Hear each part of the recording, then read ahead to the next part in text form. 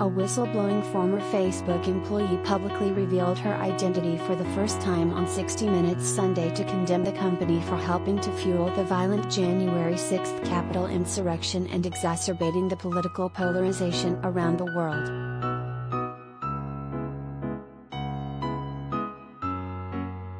The whistleblower, Frances Haugen, worked as a product manager on Facebook's civic misinformation team during and after the 2020 election.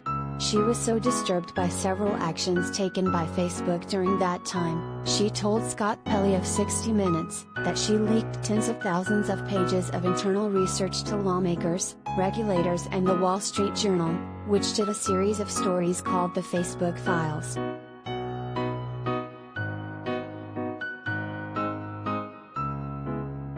Haugen said that the company's own evidence shows that Facebook is lying to the public about making significant progress against hate, violence and misinformation.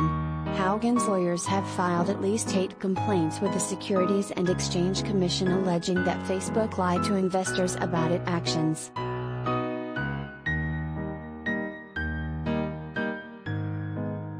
I don't trust that, the company is willing to actually invest what needs to be invested to keep Facebook from being dangerous, Haugen said.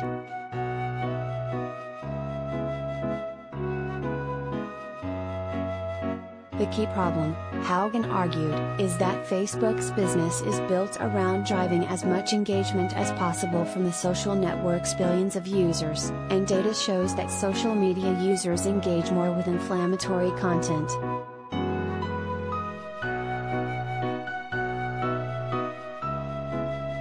Facebook over and over again chose to optimize for its own interests, like making more money, Haugen said.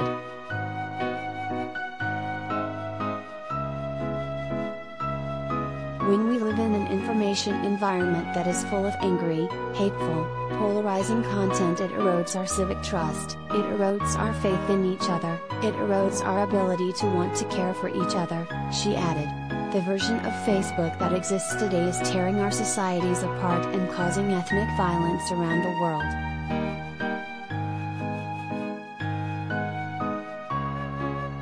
Haugen finally decided earlier this year that she could no longer stay at the Facebook, she said, and secretly copied tens of thousands of pages of internal research.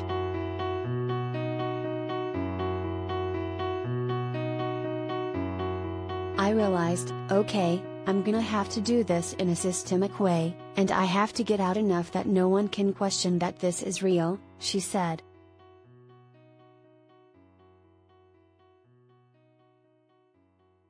Haugen left the company in May.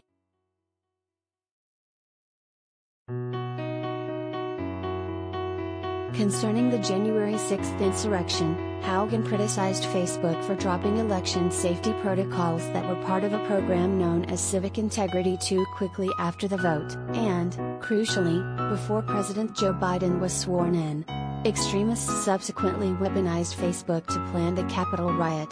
Facebook posts have repeatedly been cited by federal prosecutors in cases against the Capitol insurrectionists.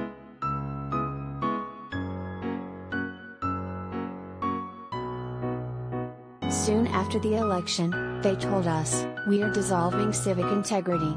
Like, they basically said, "Oh good, we made it through the election. There wasn't riots. We can get rid of civic integrity now."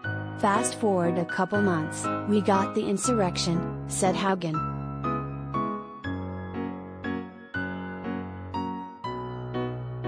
Facebook learned last week that Haugen was to appear on 60 Minutes and sent a preemptive message to staff defending Facebook's actions on Friday.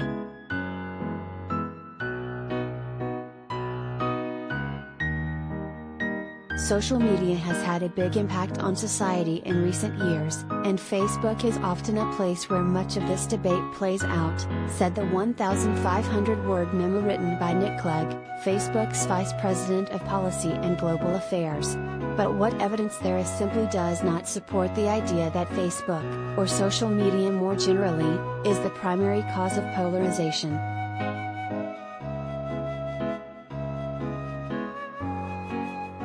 The memo, which was obtained by the New York Times, stated that the increase in political polarization in the US predates social media by several decades. Clegg hailed actions the company has taken to crack down on hate speech and inaccurate, inflammatory posts.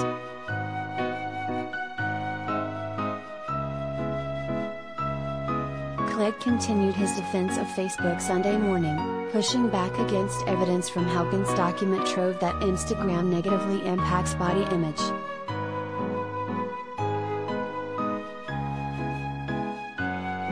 With a third of the world's population engaged with Facebook, of course you see the good, the bad, and the ugly show up on our platform, he said on CNN's Reliable Sources.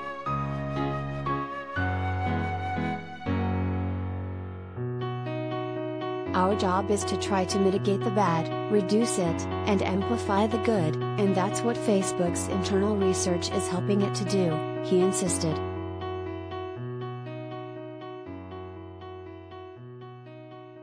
Clegg admitted that Facebook research shows Instagram can further harm body image issues for some teens already struggling. Facebook aims to mitigate that effect, but won't be able to eliminate it, he claimed.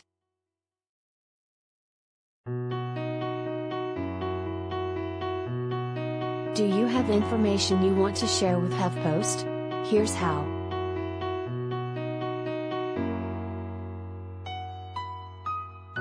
Before you go,